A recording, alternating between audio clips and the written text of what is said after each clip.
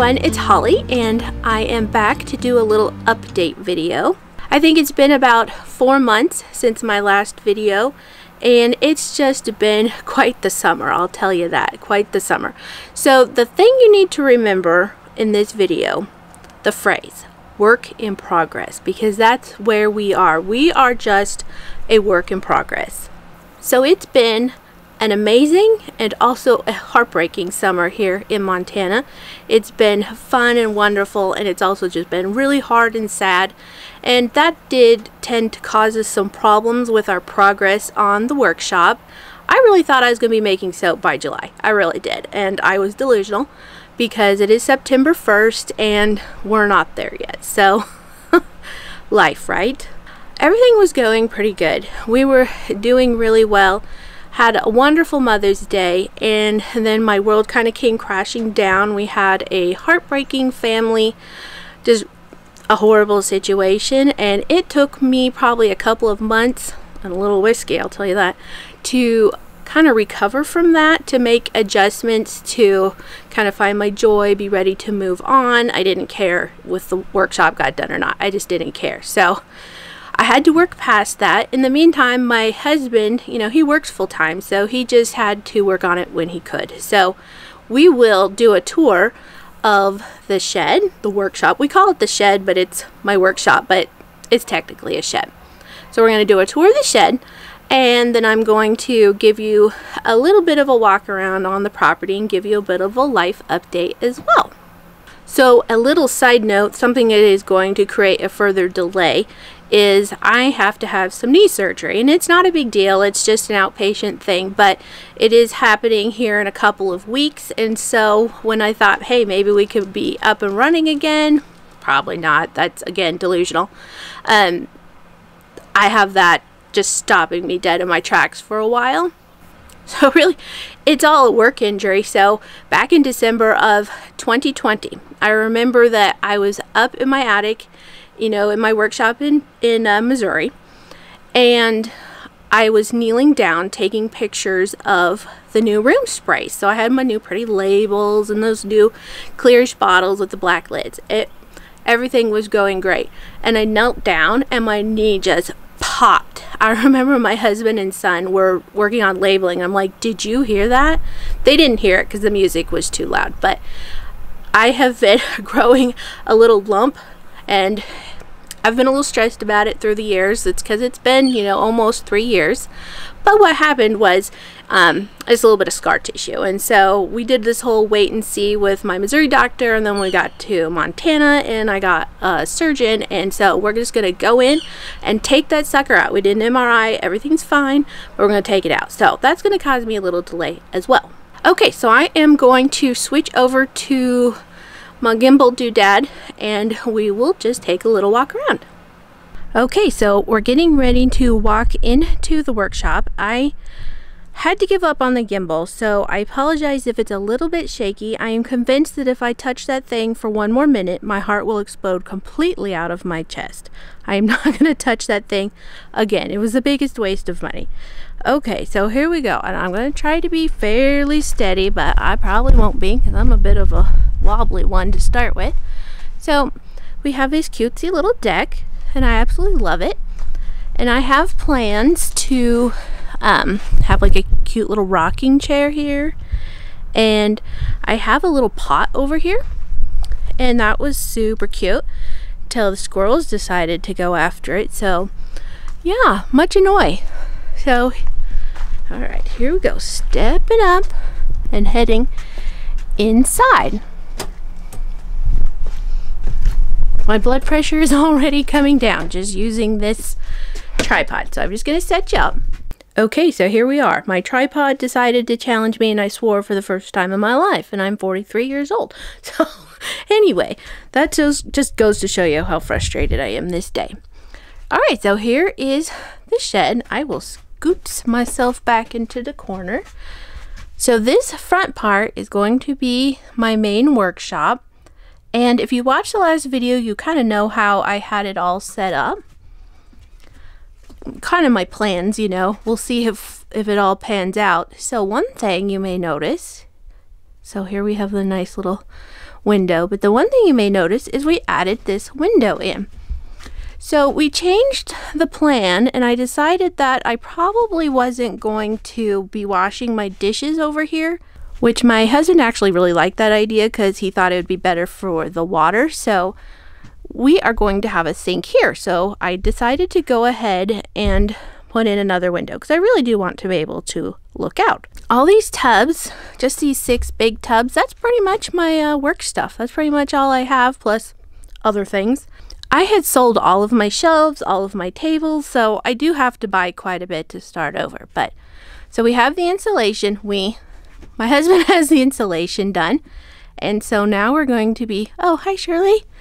Now we're going to be moving on to the remainder. So I'm going to walk back here, and this right now is going to be the kids' kind of rec room, hangout area spread out.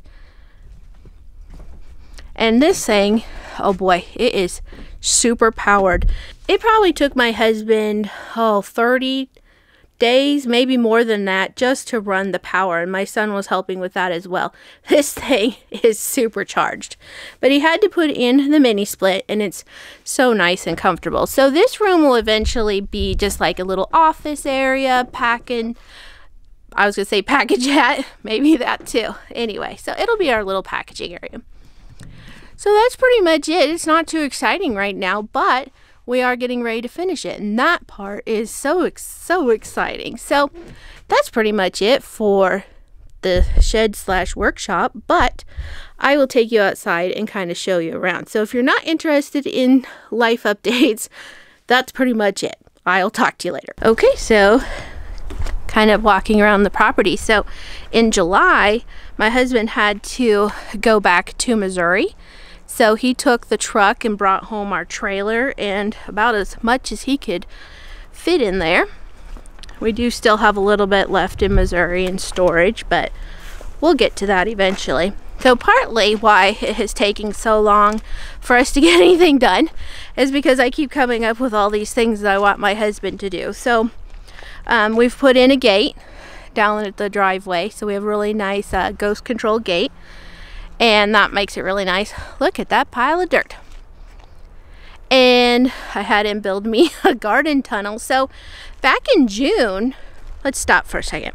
So back in June, I had a garden planted in all these pots, and they were just sitting outside. Well, we had a couple of cool days because we're up at 4,000 feet, which isn't that high in the whole scheme of things, but we're about 1,000 feet higher than our closest town, which is Kalispell. And we did have a little bit of a cool night. It got down, it was under 40, but even though we covered everything, it all just died. So we had to start anew, and we have squirrels. Oh, these squirrels, the squirrels. Oh, they are so annoying. They dig up everything. So for the people that don't know, we live in our 5th wheel right now, but this is the exciting part. I'll walk over. We have started building the house. So we have our foundation dug, and my husband has put in the rebar. So the next step is to go ahead and get concrete poured. I guess we're gonna have concrete poured like in 3 different times. We have the foam form blocks coming soon. We're doing it all ourselves with the help from our neighbor, who's a log cabin builder. So we are going to have a log cabin. I'm so excited about it. It's not going to be huge, but you know what? All our children are older. They're getting ready to all be gone. One is gone already. He lives in Arizona now.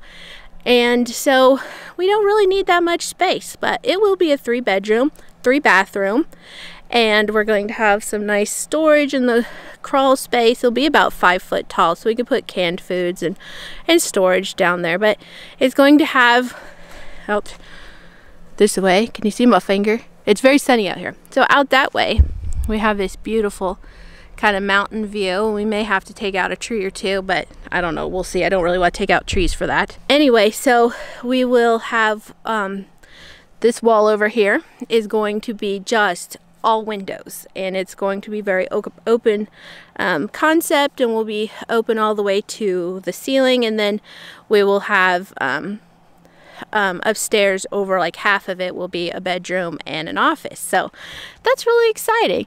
And then we put in, as long as we had our post hole digger the day to, well, an auger, I guess we rented an auger. So the day we had an auger, we put in the clothesline as well. It's not going to be there forever. We'll probably move it, but it's really nice to be able just to hang our clothes out and dry in the nice Montana air.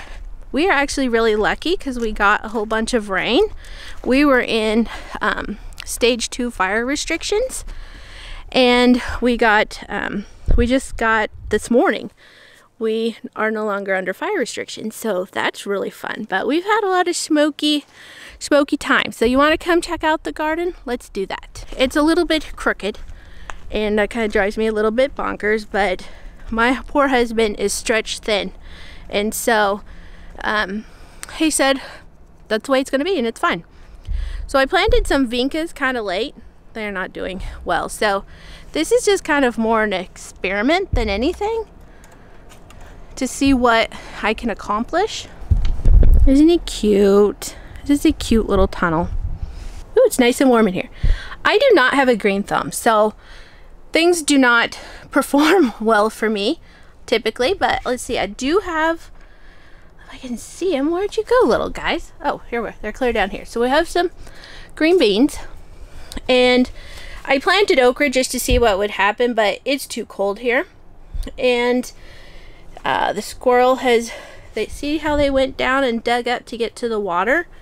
That's what they've been doing, and just digging up everything.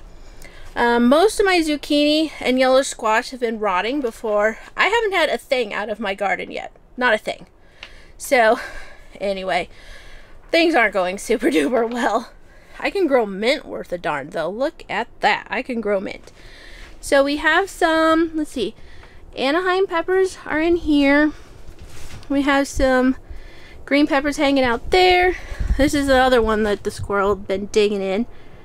So that's what this tunnel was for, not only for heat, but also to help with the squirrels, but we just don't have it sealed off yet. And let's see, I do have a tomato hanging out in there, nice yellow tomato. And this one here is pretty loaded down. It's looking good. We got some tomatoes there. I have heard that people are struggling to get their tomatoes to ripen this year in Montana, so anyway, that's kind of the deal. But I think I'm gonna have some more beans coming on, and I might get enough for a little bit for dinner. Okay, so that's pretty much here from Montana. We are just a work in progress, so hopefully the next time I have a video up, the workshop will be done and I will be up and running. So I will talk to you later.